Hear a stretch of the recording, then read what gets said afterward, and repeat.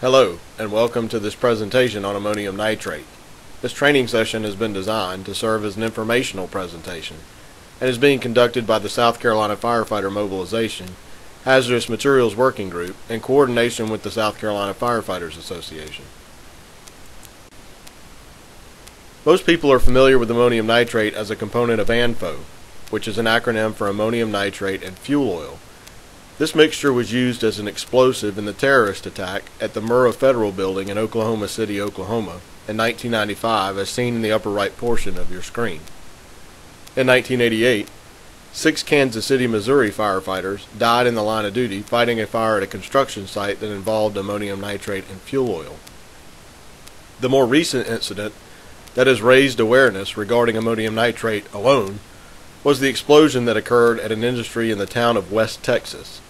On April 17, 2013, a fire occurred at this facility, and an explosion followed that injured 160 people, damaged or destroyed over 150 buildings, and killed at least 15 people, including 11 firefighters. The following video depicts the energy released in this explosion. With the wind blowing that way.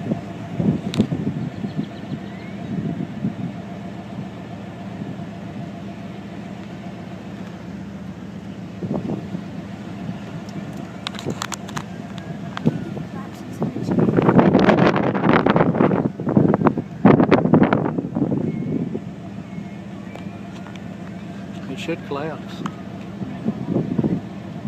There. Looks like it just jumped out the window. Are you serious? Yeah. Oh, you okay? Yeah. Yeah. Oh, you okay? Yeah. Oh, you okay?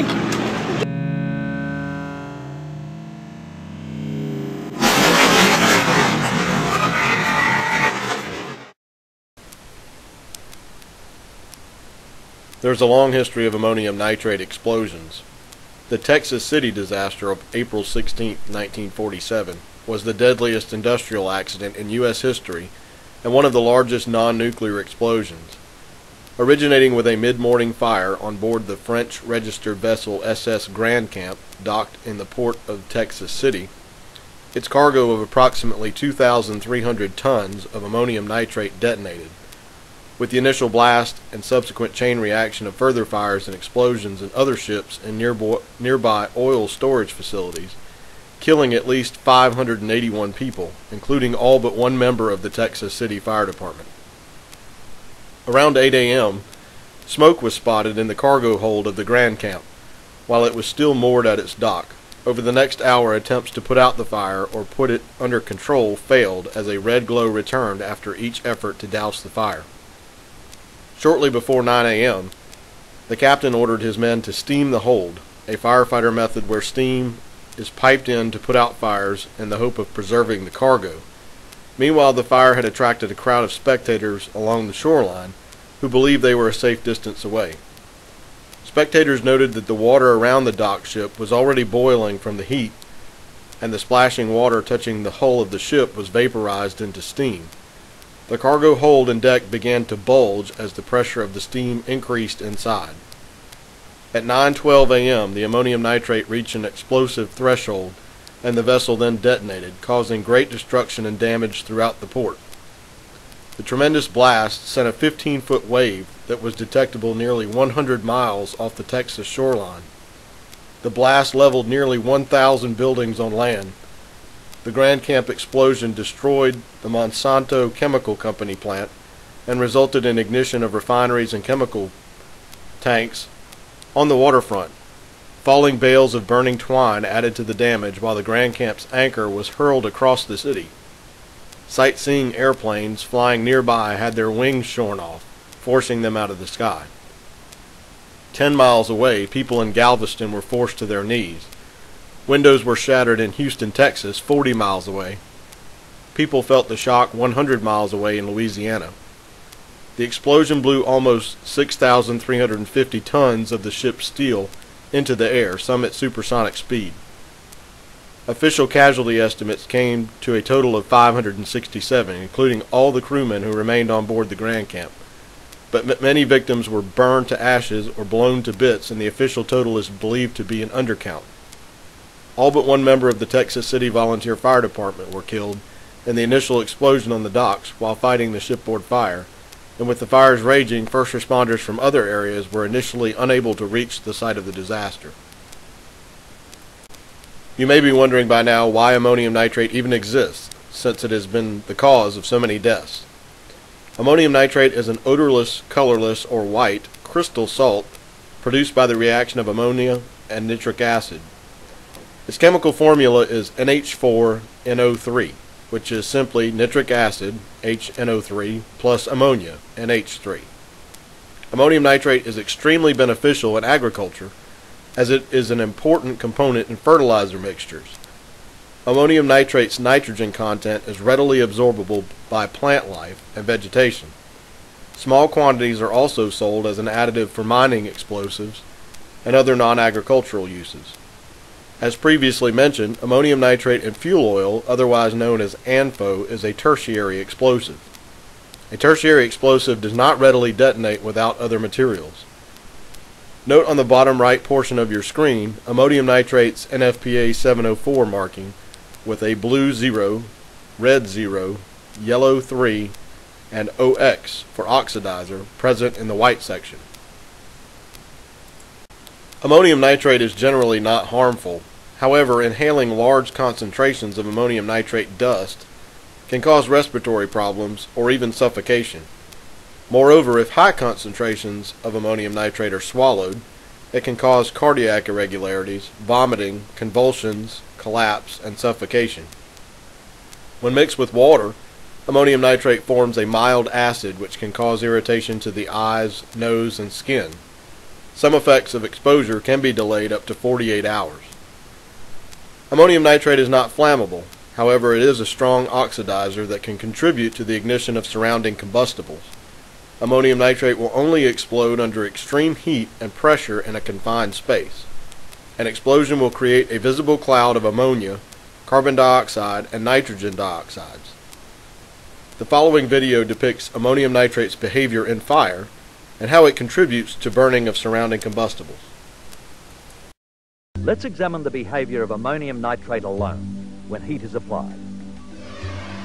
As we can see, it begins to melt. However, it does not burn. Even though substantial heat is applied, the ammonium nitrate merely melts. If the heat is sustained, the ammonium nitrate begins to fume as it decomposes, but still it does not burn.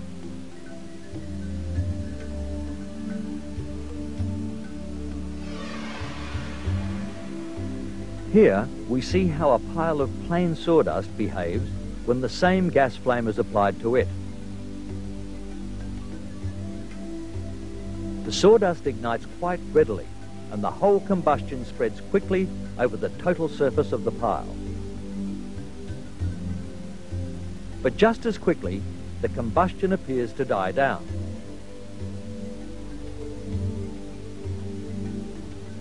Opening up the pile shows that the sawdust is burned mainly on the surface. This is because there's not enough oxygen to support combustion inside the center of the pile. Once a fresh surface is opened up and exposed to air, the combustion begins again because more oxygen has become available. Next, the same experiment is tried again, but this time the pile contains a mixture of ammonium nitrate and sawdust. The mixture ignites rapidly and burns quite vigorously.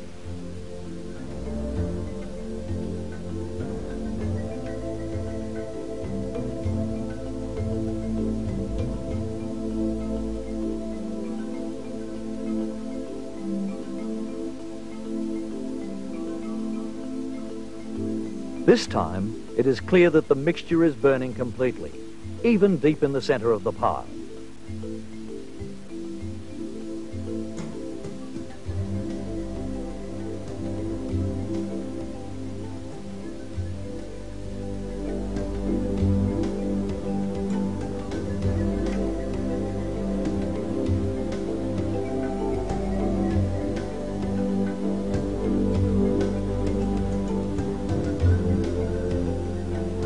It has been completely burned out because this time the oxygen necessary for combustion was provided by the ammonium nitrate contained in the mixture.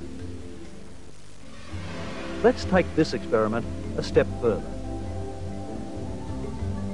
The following experiment will show that ammonium nitrate can support combustion even in the absence of air. Again, the pile is a mixture of sawdust and ammonium nitrate. After ignition, it is covered with a funnel to exclude the air.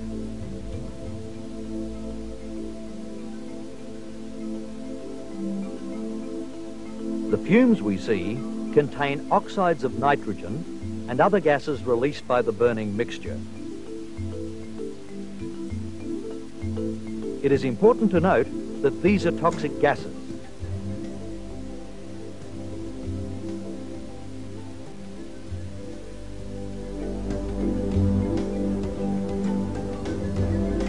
Upon examination, it is clear that the pile has burnt completely, again, even though oxygen was excluded.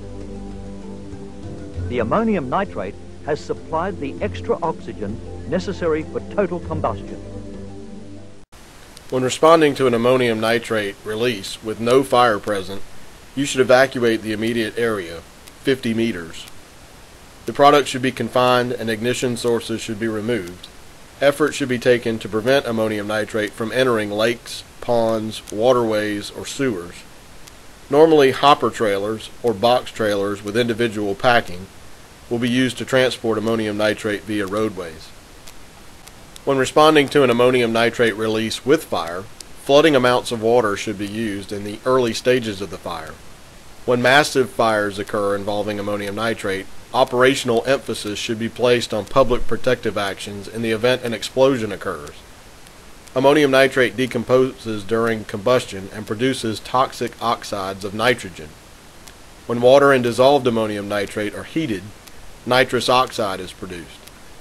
Nitrous oxide is used as an anesthetic known as laughing gas. It too is an oxidizer that will support combustion and is dangerously explosive. Solid streams of water may be ineffective on nitrous oxide. The proper personal protective equipment to wear during an ammonium nitrate fire is difficult to determine. Structural firefighting clothing provides limited protection from oxides of nitrogen produced during the fire. However, chemical protective clothing provides little to no thermal protection from fire. As in all hazardous materials research, multiple sources should be examined and the worst-case scenario should be considered appropriate. The CRIS manual recommends that SCBA be worn and the surrounding area be evacuated. The CRIS manual also recommends that firefighting only be conducted from a protected location with unmanned hose holder or monitor nozzles. The Department of Transportation Emergency Response Guide concurs with the CRIS manual. Fighting large ammonium nitrate fires should be conducted from maximum distance using unmanned hose holders or monitor nozzles. If this is impossible, withdraw from the area and let the fire burn.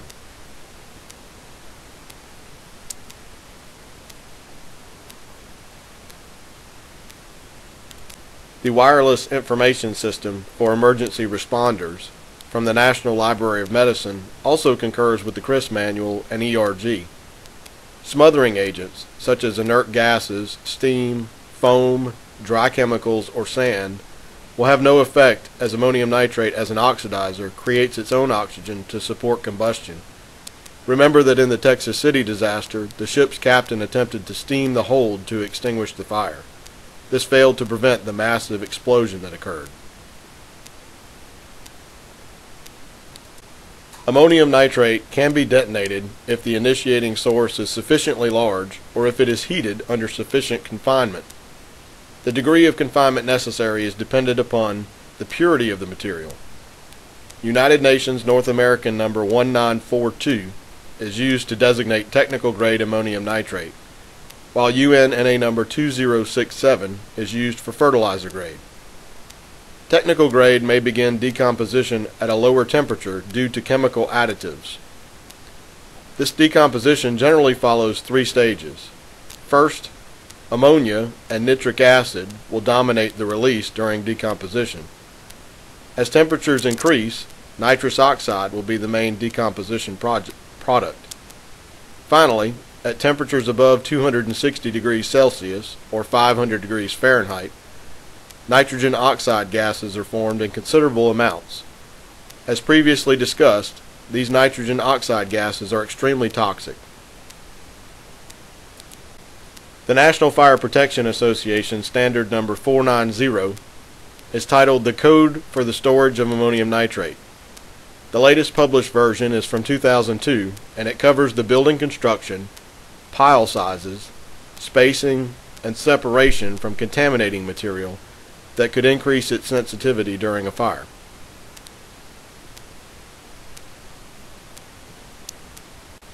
We hope this presentation has been informative. If you have any questions, please feel free to contact Chief Charlie King, Chairman of the South Carolina Firefighter Mobilization Hazmat Working Group, at the email address on your screen. This concludes our presentation. Thank you for your attention.